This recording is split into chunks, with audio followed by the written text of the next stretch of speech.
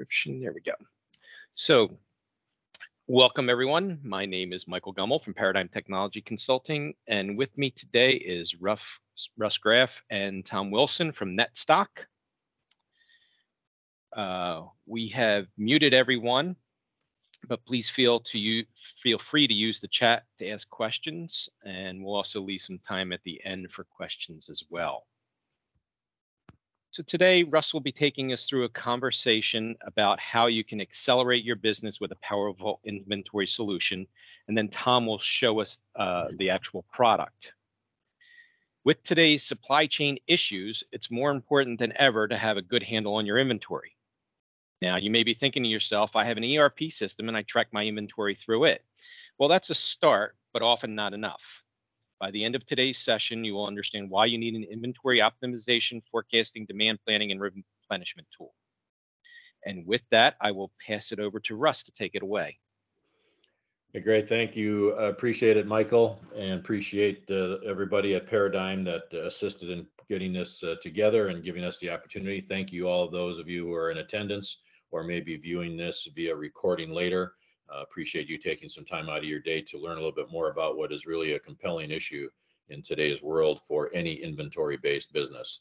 So we're calling this presentation Make Better Inventory Decisions with Netstock and with Paradigm Technology. As Michael mentioned, my name is Russ Graf. I have the honor of being Vice President in charge of channel management and strategic relationships for Netstock. And of course, Paradigm is one of those key relationships for us. Michael and Paradigm have been fans of ours, friends of ours for a number of years, and we really appreciate that ongoing support. And again, the opportunity to present to you here today. So a quick agenda. I'm just going to cover a couple of key topics before we turn it over to Tom for a product demo. There are some issues and trends going on in the world today that I just want to highlight a couple of things regarding. We'll talk about what it looks like to build a resilient supply chain and do some becoming more agile and flexible in our management of that. Look at some predictive insights that we can garner out of the data that we capture and so forth. And then we'll, as I mentioned, turn it over to Tom Wilson for a product demo and walk you through some live screens and show it to you. So with that, let's go ahead and dig in. So, today's issues are really no different than they've been for a long time in supply chain, but I think they're just a little more extreme, right? We've always had challenges of balancing the level of inventory so that we have enough, but not too much, right? Kind of a Goldilocks sort of desire that we have there. So, unfortunately, we have plenty of stock outs, especially today in the supply chain disruptions that we're facing. We'll talk more about that. So, but even while we have some items stocking out, we have other items that we probably have in excess because we've got such volatile demand, right? So we've got too much stuff sitting on the shelf, tying up capital in some, either in some locations or in some product lines or some individual SKUs, but yet also stocking out and losing sales in other areas. So very expensive to our firms, very detrimental to our profitability of our firms if we don't get this right, or at least as close to right as possible. And the reality is that the folks that are responsible for managing this balancing act in our organizations tend to spend way too much time messing with numbers, right? Trying to figure out what to order, what's actually on hand, what does that demand really look like, when are purchase orders coming in, what does that look like, and typically trying to do it with spreadsheets, or you may be using consultants at Paradigm to help you write custom reports or dump data into a BI tool or dump data into Excel or SQL tables and try to do all your own massaging and mathematics and so forth. So we find those folks spending way too much time being data jockeys and messing with those reports and numbers instead of really doing the higher value things that are required now of supply chain managers and buyers and planners in our organizations, right? Managing those transportation costs and so forth. So if we can make us more efficient in this area, that's going to have a huge impact on our ability to stay ahead of the curve and manage all the volatility. And then the fourth factor, of course, has to do with forecasting accuracy. It's always been a challenge. There's no such thing as a perfect forecast. It's always a best guess. But the more accurate you can be, the better your results are going to be in terms of your performance and knowing what to order and when to order it and so forth. So again, those issues are not new. They've been exacerbated dramatically by the COVID pandemic over the last couple of years now, over 2 years. And it doesn't look like it's going to get any better anytime soon, right? The supply chain disruption that we're experiencing is really not going anywhere for at least another year, probably two. I have the opportunity many times to speak with different thought leaders and industry analysts and so forth, and kind of get their opinion. And the prevailing wisdom really is, at best, we're looking at Q2 next year, so a year from now, before things begin to really return to some level of normalcy. But many folks think that that's even optimistic, that we're probably looking at the end of 2023, maybe Q1 of 2024 before things settle down a little bit. Obviously, predicting is difficult. It could get worse before it gets better, but we certainly are experiencing very long lead times, and part of it is certainly pandemic related, because of all the disruption, right? As we speak, for 7 or 8 weeks. And that is a critical port coming out of Asia, with a huge number of electronics components coming out of that space, including integrated circuits, right? Microchips that are critically in shortage and are, prevalent in so many different products. We've all seen articles and seen the news recently where major automakers had to shut down assembly lines and slow down production for lack of a microchip, because of all the sensors that are in cars now and so forth. So that's a real challenge that's not going away. And it tends to be sort of a whack-a-mole environment, right? Shanghai may reopen up and then it'll appear somewhere else where there's another lockdown or another challenge. So we're going to have to deal with this for a long time to come, I'm afraid. And so those increasing stockouts and rising costs that have resulted from that, right? Transportation costs have gone through the roof. That was also something that was occurring before COVID, but got much worse for us. I mean, there's some transportation costs are now 10x what they were a couple of years ago. All the disruption as well, and now we add to it the war in Ukraine, which just regardless of all the just the human horror of the war and all the issues that way, there is a supply chain impact, unfortunately, because there's a lot of key components that come out of that region, and sanctions on Russia that are going to prevent any products coming in from there. So we're in a global environment. It's a very global, very interconnected supply chain. So any of those kinds of disruptions in any region around the world have ripple effects throughout. And I think just the other day I saw that Harley-Davidson was shutting down production for a couple of weeks in 2 different plants for lack of a component. So it's going to continue to be forefront in the news, and a challenge for all of our organizations. And as I mentioned, there were already certain trends that were occurring within our supply chain prior to the pandemic hitting. There was already a movement to try to simplify our supply chains, and bring some manufacturing and assembly work back closer to the U.S. shores, right? Either nearshoring or onshoring is the term you'll hear. So that was already a trend. And that has been accelerated because of especially the transportation challenges and port challenges that we experience. We're certainly, we've seen the government make a big investment now in our infrastructure here, and that's going to impact ports and airports and other transportation modes, rail lines and so forth, which is going to make it more efficient and effective for us to do onshore manufacturing. So we're going to see a continuing trend that way, which, regardless of any political perspectives, I think is a good thing. But the impact on us as suppliers is we now have to make adjustments to our lead times and to our relationships with our suppliers. It has impact, right? It has a ripple effect. So any of these changes mean we have to react and do something about it. Overall, the digitization of the supply chain, right? One of the results of COVID is that really accelerated this because of all the remote work. So now we're all working remotely and trying to share data and needing to manage data and understand the data better, and then use that for collaboration with our suppliers and with our top customers and so forth. So that was, again, a trend that was already in place that has dramatically increased and is not going to change, right? We've seen the value of that now. And then, the case for what we call supply chain sustainability. How do we put in buffers and safeties and levers within our supply chain to give us some risk mitigation capability, right? How do we sustain and manage through disruption? And a little sidebar to that is this concept of ESG. We're starting to see a little bit more of that in the news now, but the concept of environmental, social, and governance impacts. So if you as a company are supplying publicly traded companies, or perhaps other big box major retailers and so forth, you can expect that you're going to get, if not audited, certainly asked about what the nature of your supply chain is as it relates to these areas, right? Are you comfortable that your company and your suppliers to your company have met proper environmental aspects, right? Things that people are looking at with climate change, or looking at carbon footprint and all those kinds of factors. So, do you have an understanding of what that looks like in your supply chain? Also, the social issues around labor laws and all those kinds of things, and compliance to all kinds of other social standards now that have become prevalent, especially with younger generations now becoming more prevalent in decision-making roles, right? Millennials and Gen Xers and so forth have grown up with a more of a social consciousness than some of us baby boomers have. And so this is going to become more prevalent. So we need to really be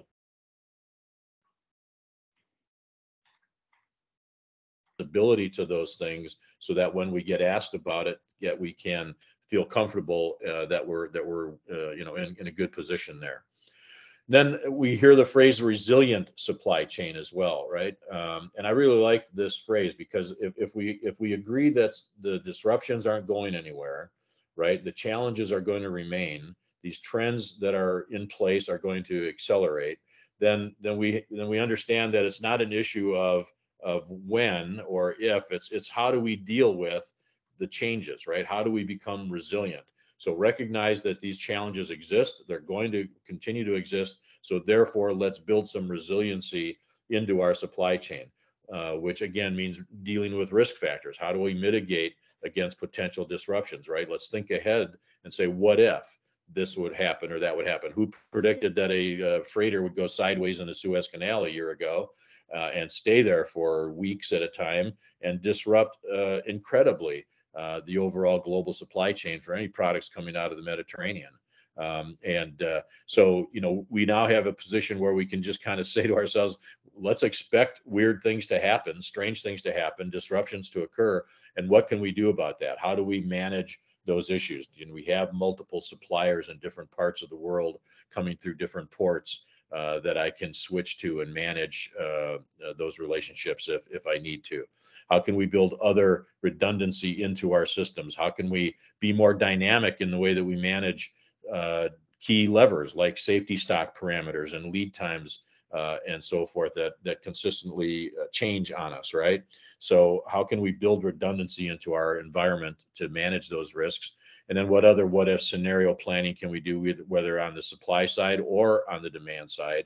What are all those potential areas where we have some risk, and where if we get ahead of the curve, we can be ready when things happen, right? And a lot of that has to do with visibility into our supply chain and having the proper tools and technology and so forth. A lot of times when I talk about best practices in a supply chain environment, we kind of break it into a couple of key areas where we talk about people, processes, and technology. And certainly you've got to have the right of labor shortages and challenges and people moving around and really reevaluating their careers and so forth. There's a lot of burnout right now in the supply chain world. Folks are really been struggling for a couple of years now with all these challenges, and they're getting a little burnt out. And we're seeing that, and we're getting feedback from our supply chain customers and others in the industry that this is a real challenge. So how do we deal with that? How do we train them up? How do we give them a work-life balance? And part of that is to give them good processes, right? And you've already made an investment in a Dynamics ERP, which does a great job of capturing all the data, and it's a huge foundation for success. But it doesn't go quite far enough, as Michael sort of alluded to, and we'll show you in those areas where it falls short. And so how can we supply our people with good processes that follow these strong ERP best practices, but then also augment that with good technology to give you the visibility and the other processes that you need to really manage all the volatility. So supplier performance is one of those areas where that's really important, right? Identifying where are you exposed, where is there risk across these suppliers, and maybe again looking at different regions and looking at different ports that they might leverage and different transportation modes that they use that could have their own risk factors. So how do I evaluate that? And then as part of that solution, how do I identify secondary suppliers for some key products, especially, right? Key products and materials that would be most at risk. Make sure that you have a backup plan there.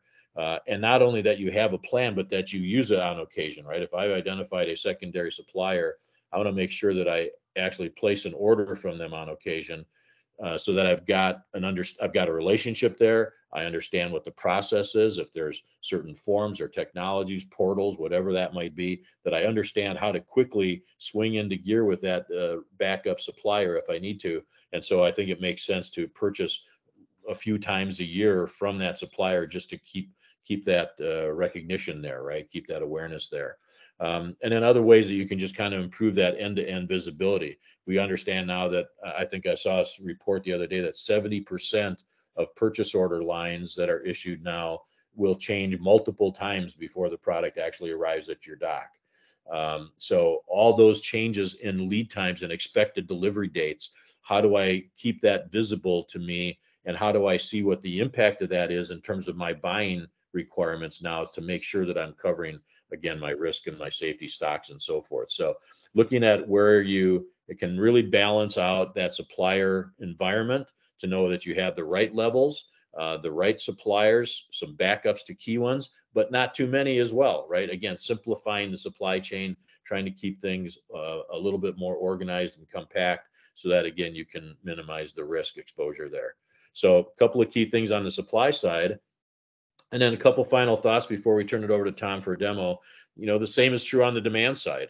One of the reasons that we've had the transportation challenges we have is because demand for many household products in particular have just gone through the roof for a variety of reasons. We don't need to necessarily get into that, but the demand has been insane for lots of different product lines, and it has created this incredible demand and shortage of transportation opportunities for us, and therefore prices have gone through the roof. So understanding the demand side and being able to be agile and flexible in managing the demand side and understanding the demand side of your environment has become really critical. So it's not just a supply issue, but it's also a demand issue, and it really requires good data. You've really got to have forecasting algorithms that are really sophisticated but yet simple to use.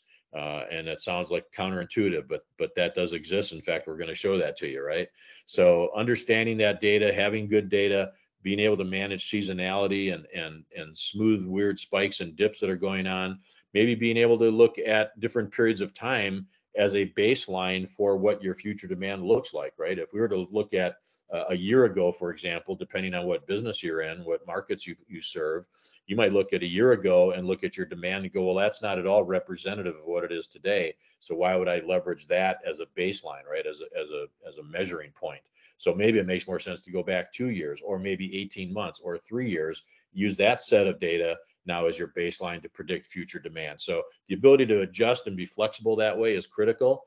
And then managing by exception so that, the forecasts that are most out of whack and most challenged, that are not performing the most for you, those are the ones you need to focus your time and energy on, right? You can't possibly look at every SKU and every product line and every location every single day. So help me find by a management by exception approach, maybe a dashboard kind of model where I can really highlight, here's the key things that I need to focus on today that'll have the biggest impact on my profitability. And this is a key area for machine learning and some of those new technologies that are coming into play, where I can really have some sensitivity to all those adjustments and let the machine, let the system make adjustments for me and show me that information and make sure I validate it and so forth. So there's just so much that we can do on the demand side with data, sharing the data with your vendors, making sure they know what to expect, right? That's a great relationship and a great communication level that you can have with your suppliers so that they can anticipate what your needs are going to be based on good data that you're providing to them. Leveraging that data internally with your operations team and so forth to make sure that you're collaborating with all the different departments within your organization. And then really analyzing, understanding, do I need to have all the SKUs that I have? Do I really need to stock all those? We call it rationalizing your SKUs, right? So as an example here of Hanes Brands that recently cut 30% of their SKUs, prioritizing on the most efficient, the most profitable inventory. Well, that's a lesson, right? We can all do that. Maybe there are some items that I can be vendor managed, that can be drop shipped, that I don't need to stock. So analyzing and understanding the nature of the items, and you'll see that in the Netstock application where we do some product classification, is really helpful to understand, how do I build policies now and processes and procedures around that understanding. So again, it all has to do with visibility and really knowing what's going on in your data and in your environment, in your supply chain. And then the last thing that results in is your ability to do some nice predictive insight, right? Some nice what if planning, some nice modeling that you can do. So here's all this great data. Here's what we think is happening today, but here's what might happen. What if, right? And project that out over the course of the next 6 months, 12 months, even longer. If some of your products have lead times now that are extending beyond 12 months, which we have many customers that's been a challenge for, right? So how do I go beyond even that to do some of that modeling, do some what would my future look like if I did this, or if this occurred, or if demand did thus, or if supply did this. And so the ability to do that what if modeling helps you really make decisions again and understand the policies and make sure that your inventory policies are in compliance with corporate policy, right? How do we go to market? How do we make this work? What's our messaging to our customer? Are we one of those that talks about, we have the biggest inventory in the industry and we can deliver in 48 hours? If that's your model, then what does that look like? How much safety stock, how much inventory do you have to carry to make that really happen for your customers? And is that the right policy? Does that really make sense? Is that going to be profitable for you, or something less than that? So again, understanding the data, playing with the data, modeling with the data, it's just going to make all the difference in the world in your ability to be agile and responsive to the ongoing and not ending anytime soon disruption that we have in supply chains today. So hopefully that sets the stage a little bit, gets you thinking about some things. Maybe you see yourself in that picture a little bit that, yeah, this is a struggle. I've got all this data in Excel and it takes hours and hours for me to figure out what to buy. And there's no way I can do all that modeling. I'm lucky if I can get to it and keep it updated cleanly, right? Those kinds of things. So if you see yourself in that picture, I think you'll be intrigued by what we have to show you here with the demo. So with Tom, I'll turn it over to you and let you show us some things in the Netstock application. Okay. Hey, thanks, Russ. Hey, so hello, everyone. As Russ said, my name is Tom Wilson, and I just pulled up a live instance of the Netstock planning solution. And it is a cloud-delivered service. And as Michael said earlier, your ERP system does a fantastic job keeping track of what your current inventory stocking levels are, open sales orders, purchase orders, and you absolutely need that transactional detail. But what your inventory should be is a different planning problem. And a lot of our customers are trying to do that with a spreadsheet. And it can be a daunting task trying to figure out what data I need, running the forecasting engines that Russ talked about. But just like a spreadsheet, there's certain information we need. We need to know what your stocking locations are. We need to know what your inventory stocking levels are. We need to know what's in stock, what's on order, who are your suppliers. But unlike a spreadsheet, we know exactly where to get that data. So Netstock will run on a Netstock server. We'll set up a connector through the internet to your ERP server, and then we'll set up a job. Typically every day we'll get refreshes from your ERP. And then when you log into Netstock, you're logging in as a browser user. Now, because it is a connected service, you're always on the most current version of the software. In fact, we came up with a new user interface just last week. And what you're looking at is the new user interface that was rolled out to all of our customers just last week. Now, when you first log on to Netstock, you do see what is called a browser. And a browser is a high-level summary, a summary of all the inventory at any given stocking location. Now, I'm looking at a single stocking location, but if I toggle, I can look at other stocking locations. Just depends on how many you have. But again, the idea of Netstock is to show you what your current inventory is and recommend what it should be. And the dashboard is going to show you just that. It's going to show you what your current inventory is and some areas that might need specific attention. And it's laid out in several panels. Now, the first panel is called Stock Holding, and it shows that according to your ERP, right now, you are carrying $8.7 million of inventory at your cost. Now, the planning tool is highly scalable. We have customers with less than $100,000 of inventory planning. We've got customers with over 50 million. My demo database happens to have about 10 million, just to give you a feel for the scale. But according to ERP, you're carrying 8.7 million against a recommendation of 5.9. 5.9 would be the optimal inventory, given demand for the items, given lead time from your suppliers, given supplier performance. That would be your optimal inventory to fulfill your demand. I can see how my inventory has been trending over time. This is based on the last sync with your ERP, but based on the first time we loaded data, I was carrying 10.8. I can see how that's been trending.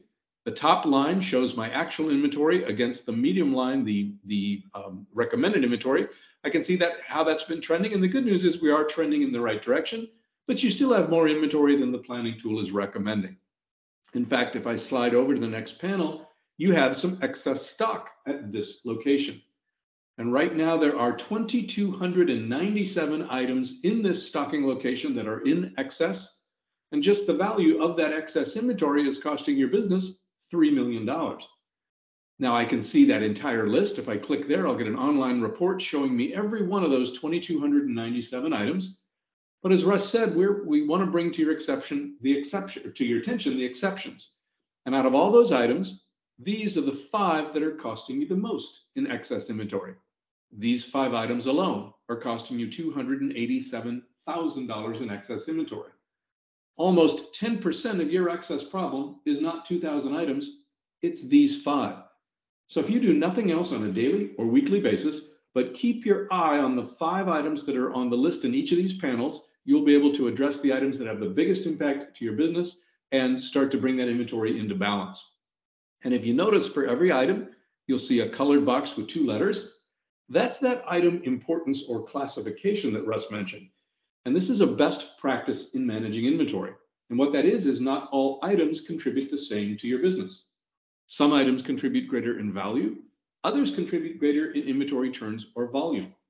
So by loading data from your ERP, along with some rules that you set up in your Netstock solution, we will be able to rank every item based on its value as an A, B, or a C item, and its turns as high, medium, or low. And that way you'll be able to set different policies, different replenishment policies, and you'll still be able to prioritize the ones that have the biggest impact to your business.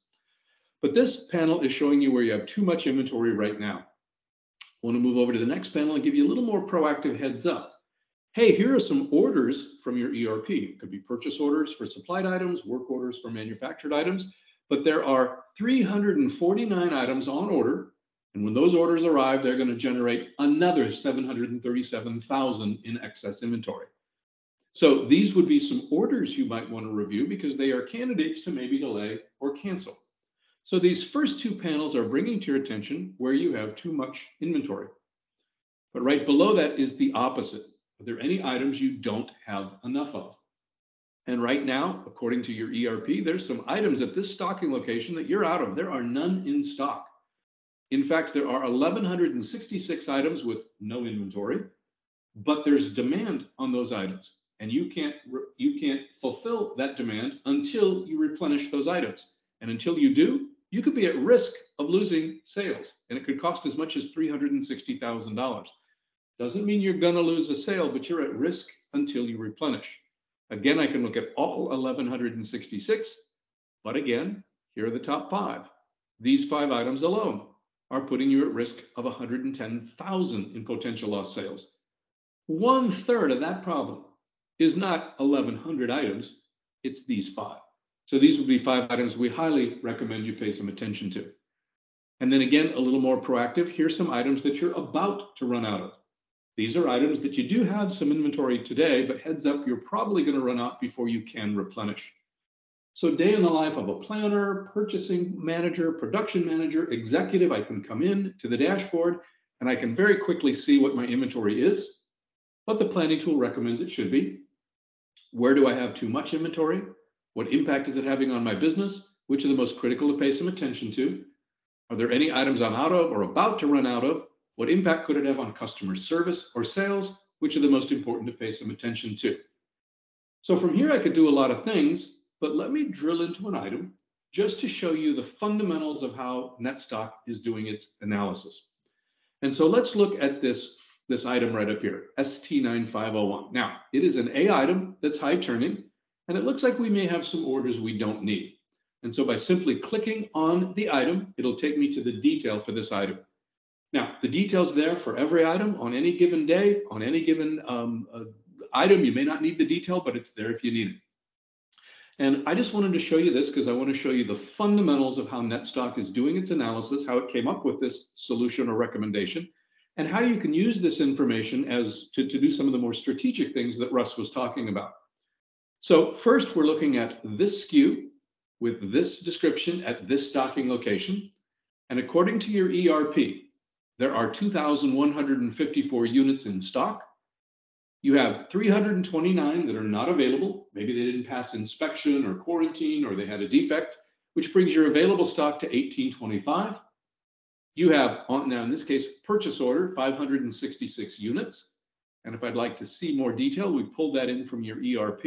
I can click on open POs and I can see more detail on any open purchase order. And that's going to bring your inventory to 2,391. But that's what your inventory is. The power of the planning tool is to recommend what your inventory should be and when you need to replenish. And that all happens over here on the right. And we're going to look at it from two perspectives. First is demand. Pretty hard to determine what my inventory stocking level should be unless I know the demand moving forward. And the second is supply. Pretty hard to tell you what you should stock and when you should replenish unless I know how my suppliers are doing. So let's look at both of those, both from a risk perspective. And so let's generate a forecast. Pretty hard to determine what my inventory stocking levels should be unless I know my demand. Well, we will automatically load the sales history from your ERP. Now, this particular item had 26 months of sales history, and that's represented graphically in blue. And what Netstock is going to do is it's going to analyze that pattern in blue, because we are going to determine which forecasting method is the best fit to predict future demand. And that's probably the hardest thing to do in a spreadsheet. There are dozens of forecasting methods. And which one should you use? And most of our customers tell us they kind of default to a simple moving average. Well, we're going to test that sales history in blue, and we're going to pick the best forecasting method that will predict the best forecasting method into the future. And in this case, a linear trend was identified. Now, out of the box, we're going to forecast for the next 12 months. But with a lot of the challenges with the pandemic and the supply chain, we've had a lot of customers tell us that they need to plan over a longer horizon. So we've actually added an extension where we can plan for 24 months. And that's what you're seeing here. You're seeing a forecast for the next 24 months.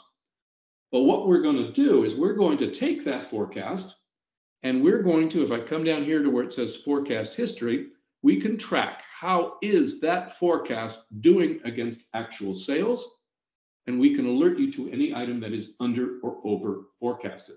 So we can assess the risk of your forecast accuracy. We can alert you. You can go in and change that forecast, but a very robust forecast. Now, as I mentioned, the next thing we're going to do is look at supplier performance. And this item, we are going to look at it from several perspectives. And one of those is we're going to assign a target fill rate. And that is for what we want to stock for this item, we want to be more aggressive in setting a target for, in this case, an A item that's high turning. Because what we're trying to do is set up what's called a safety stock. And a safety stock is a buffer. And a buffer protects you from stocking out. You want enough inventory so that you don't stock out, but you don't want so much that you see excess. But you want that buffer to protect you from some of the realities of the supply chain.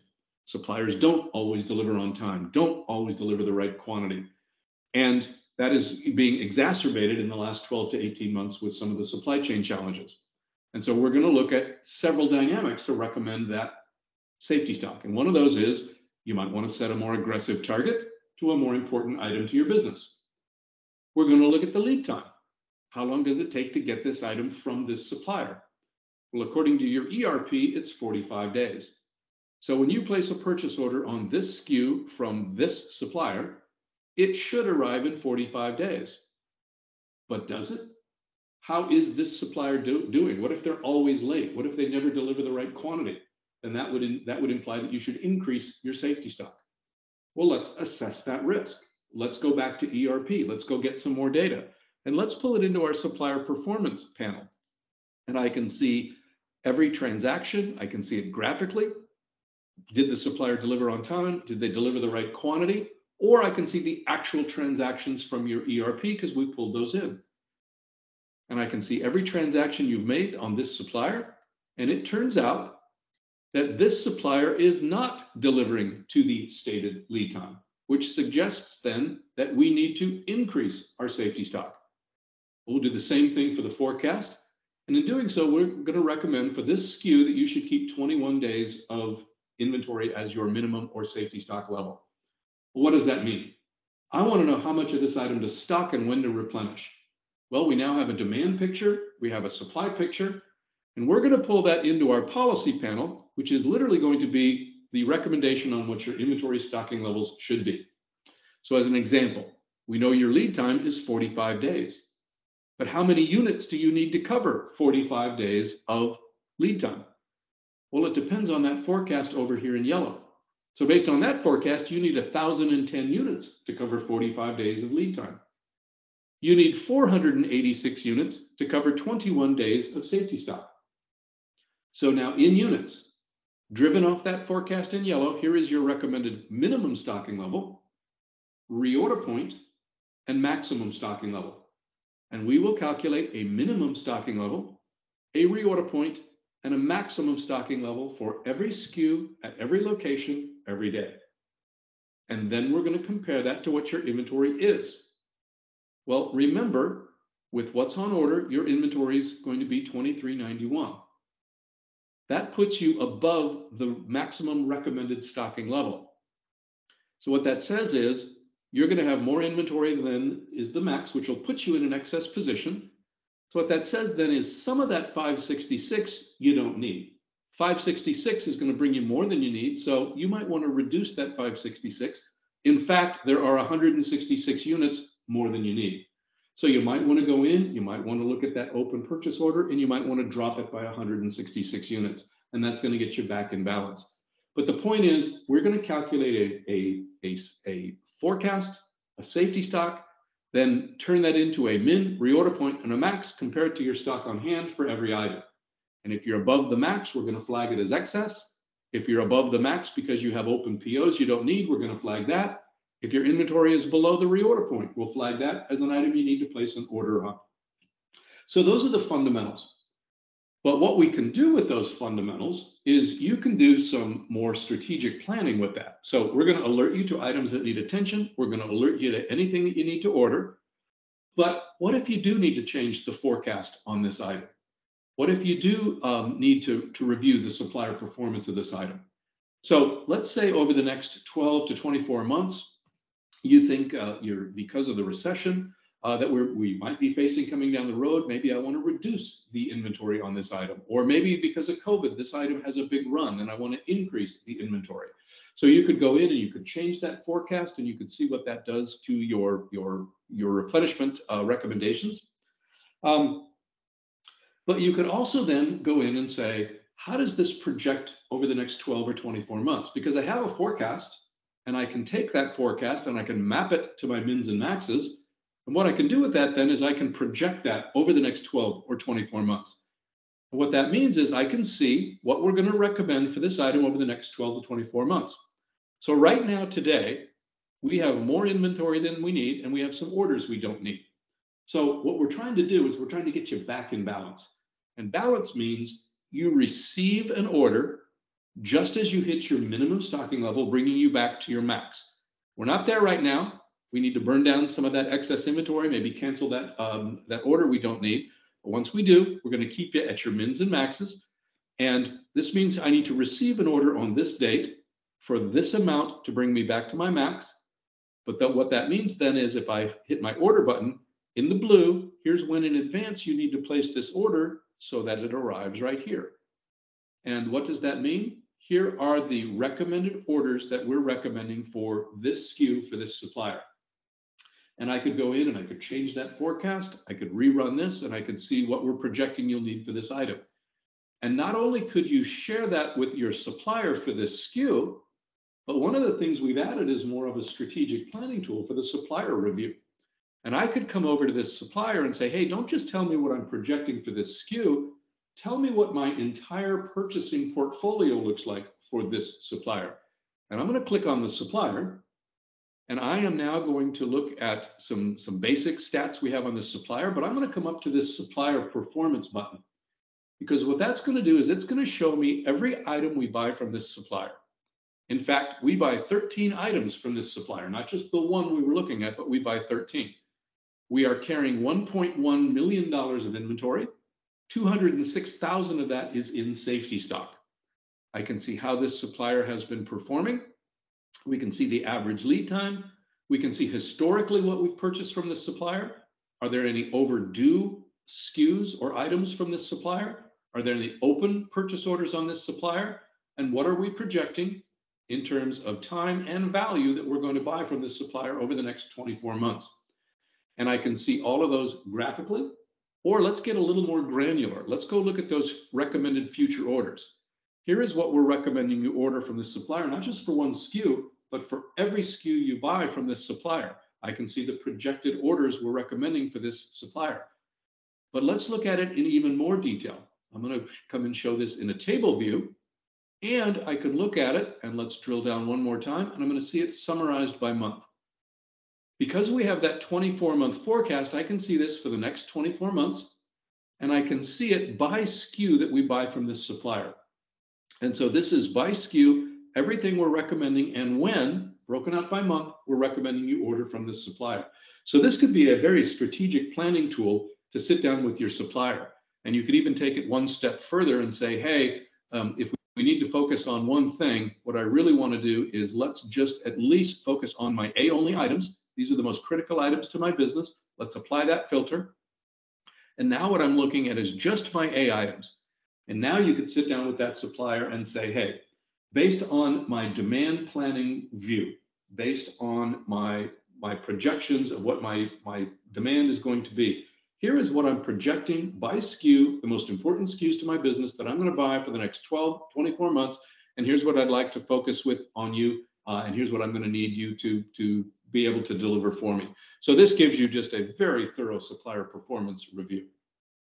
Now, the next thing I can do is let's look at it from more of a policy perspective. So I could come in to my forecast view, and instead of looking at a forecast from a single SKU perspective, I could look at a forecast across all my items. So don't just forecast across one SKU, look at everything that I'm stocking.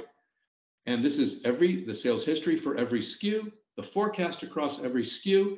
But again, maybe I don't want to look at every SKU. Let's come filter. And maybe again, I just want to look at my A items as an example. So let's just look at the list of items that are my A items. And now I'm just looking at that list of items. And I could see the list. I could change each SKU individually. But what I could do is I could go in and I could change the forecast across a group of items. I could look at the entire group all in one place and make changes. But what I've done then is I've changed my forecast and I've set different policies. So an example, I've got a more aggressive target fill rate for an A item. But what I want to do is I want to test those policies based on that projected forecast across this entire group of items. And so what I've done is I've gone to the projection button and I've actually rerun that, because what we're going to do, so remember when I showed you that projection across one item? We're now going to do it across all of the items in that group. And what I can do is I can see what my policies are going to look like. Based on my A items, my high items, what policies have I set? Based on different groups of items, what forecast have I adjusted? So I could change a forecast, I could rerun the projection. And what this is showing me is based on my demand, based on my policies, we are projecting that you're going to actually reduce your inventory over the next 24 months from 8.7 to 5.7. You're going to increase your fill rate. You're going to improve your turns. Here's what that demand picture looks like. But again, I could go in and I could change that and then rerun this projection. But here's what we're projecting. We're projecting your recommended orders are going to drop a little bit. And here's when you need to receive those items. So what this is more of a strategic view. Again, we plan at the item by location level, but I can then bring that up to a higher level and forecast across the entire group of items. I could project across an entire group of items. So from more of a strategic perspective, I could see what that does to my investment, what that's going to do to my different policies.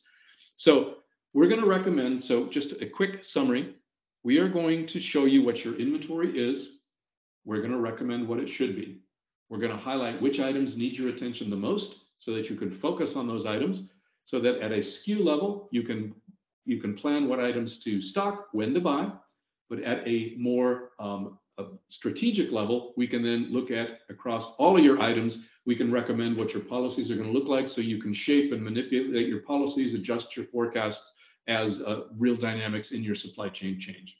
So a very powerful tool, easy to roll out. But Russ, Michael, let me stop there. I am going to stop sharing. Russ and Michael, let me turn it back to you. Great, thank you, Tom.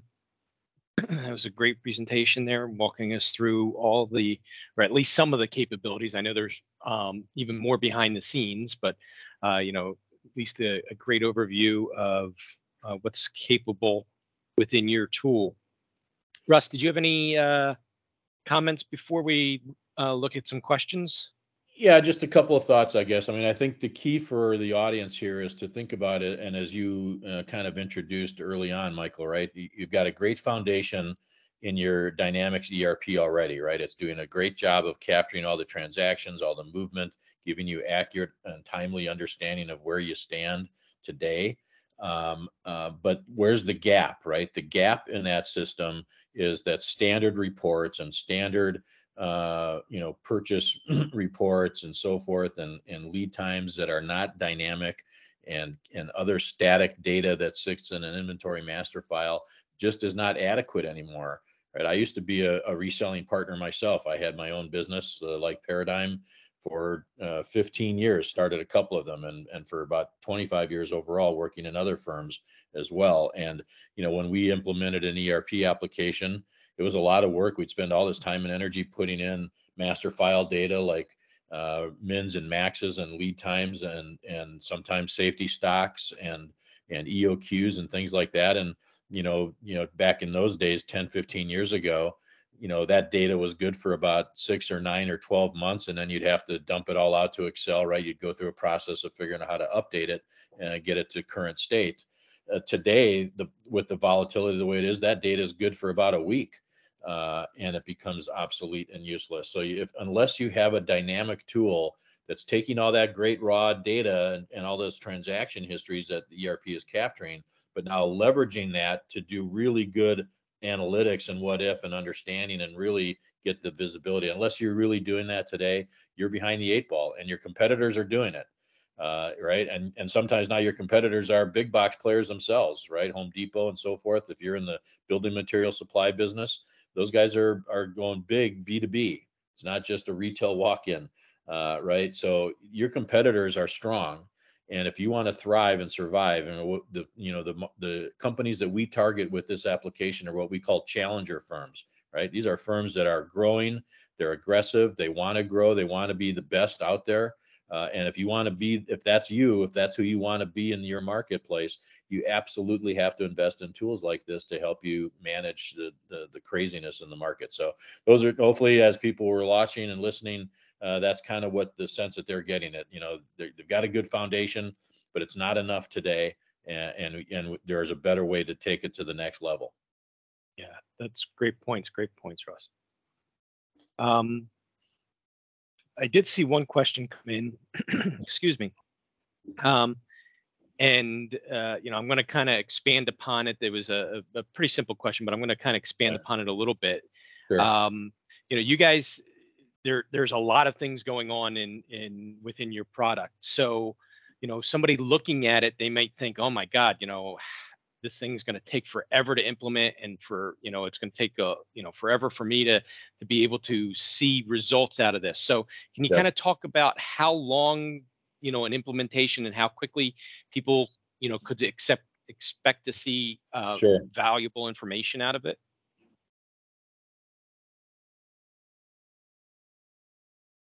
As you know, the reality is we don't exist in a silo or in some sort of vacuum, right? Companies have lots going on in their own organizations. They've got other projects that they're probably talking to you about, right? Do I need to do CRM? Do I need to do other BI stuff? Do I need to do other enhancements in my application? So there's a lot of competing interests out there. And so it's important to understand kind of where this can fit and how you could prioritize it.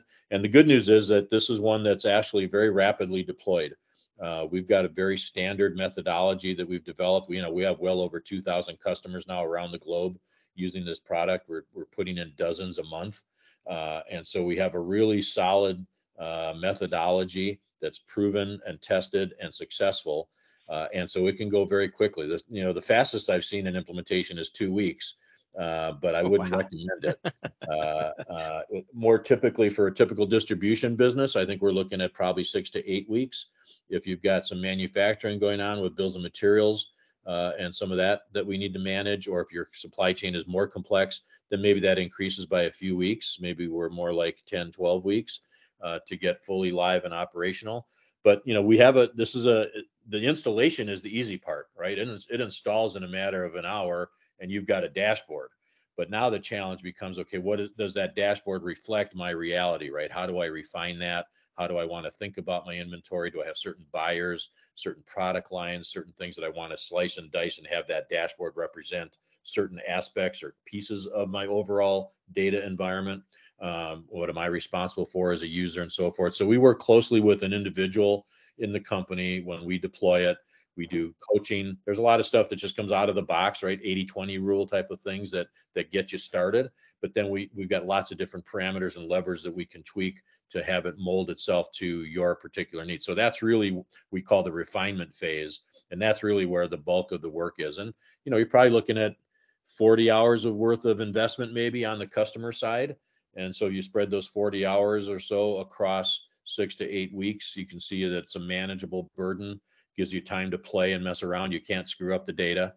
We can always refresh the data from the source, which is the ERP. So you can be pretty fearless in there, go in and play around and try some stuff and learn. We've got coaching sessions that are scheduled. We've got lots of self-paced learning videos and other coursework and so forth that people can go back and review multiple times if necessary at their leisure, at their pace. So we've really made it an environment that's easy to get people up and running. They can go quickly. We won't hold them up, but typically a pace is 6 to 8 weeks. Does that help? Yeah, it's great. And I think one of the important things is that sometimes we see on an ERP implementation, the people go in and they do the implementation and it's working, and they feel that, okay, we're getting the information out, we're getting our financial statements out, or we're paying our bills and things like that. Yep. This type of a system is really different from that. It's something that you really need to pay attention to. You need to, if you're going to make the investment in getting the tool, you're going to need to make the investment in the time to make sure you keep up with it and actually use the information that's coming out of the system. Don't make it static and just let it sit there. It's something you need to kind of be working with and molding and using constantly. Yeah, you bet. I mean, if you go to our website at netstock.com, you'll see success stories and some video testimonials and so forth. And people will consistently talk about how the Netstock dashboard is on their screen all day, every day, right? It's the first thing they do when they check in. In fact, they might be looking at it on their iPad from the breakfast table before they even go to the factory or the warehouse. So, it's something that's present all day, every day, because it's so dynamic, right? It's so important.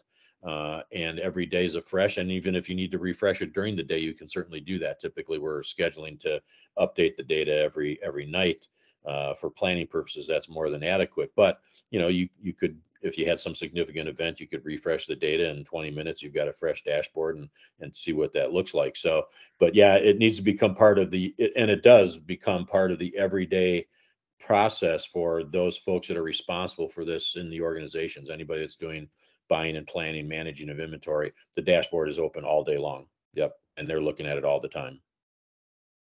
All right. Well, I think at this point, first of all, thank you, Russ and Tom, for your time today and taking us through this. And hopefully, anybody who has viewed this will be able to, get some thoughts going in their head. So with that, how can people get a hold of you, Russ? Yeah, I mean, I'm certainly happy to take a direct inquiry. And just my email is russ@netstock.co. Our website is now .com, but our email addresses are still .co, at least for a short period. We've just recently acquired that .com URL and domain name. But it might make more sense, Michael, just for folks to reach out to you and have that first conversation, and you can direct them to us. I mean, we're always happy to chat with them, but I think your role as their partner is critical in this whole process, right? Their businesses very well. And I think the first conversation, to be honest with you, should probably be with you. And then you could direct them to us, but we're more than happy to have a individual conversation. Tom and I can get on a Zoom meeting or whatever, a Teams meeting, and understand, a company's individual needs and requirements and see where we fit and how we could help, and always happy to do that. Yep, great. And yeah, I apologize. That's kind of what I meant was, reach out to us and Yeah. we can kind of talk you through. But you guys have a lot of resources on your website, so We do. go to to your website there to kind of see some more information and possibly get some more information about the product. But yes, certainly, reach out to us, at sales@ptcsolutions.com. And we'd be more than happy to walk you through and talk you through some of the requirements there, and then once we kind of go through that, then we can get Russ and Tom and their group involved in Yep. taking the next steps. So Yep, you bet. We'd love to do it. all right, with that, I will thank everybody for their time today. And again, this is Michael Gummel from Paradigm Technology Consulting. Any questions, please feel free to reach us at sales@ptcsolutions.com or go to our website, ptcsolutions.com. And again, Russ, one last peg for your website there. Yep, netstock.com. All right, very good. So again, thank you everybody for your time today, and we look forward to speaking with you. Thanks, Michael.